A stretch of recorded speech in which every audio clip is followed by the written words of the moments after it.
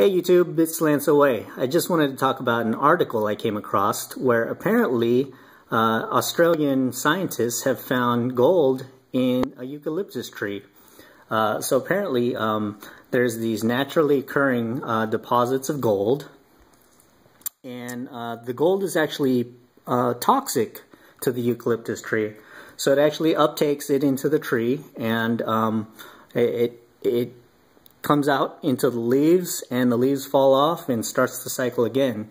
So they found 4 parts per billion in the bark, 44 parts per billion in the twigs, and 88 parts per billion in the leaves. So you could see how it's shedding off those higher concentrations of gold. You know, it could just shed its leaves, and the cycle starts all over again. So I'll just throw my koala up in the tree. I just found that pretty interesting. It's the first time scientists have actually observed gold, I guess under a microscope possibly, and in the biological cells. They've actually done it in a laboratory setting at much higher quantities, but this is the first time they've seen it in its natural form.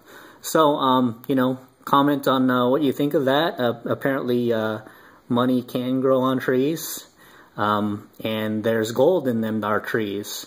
This is Lance Away. Stay tuned for my next unboxing. Okay, thanks for watching.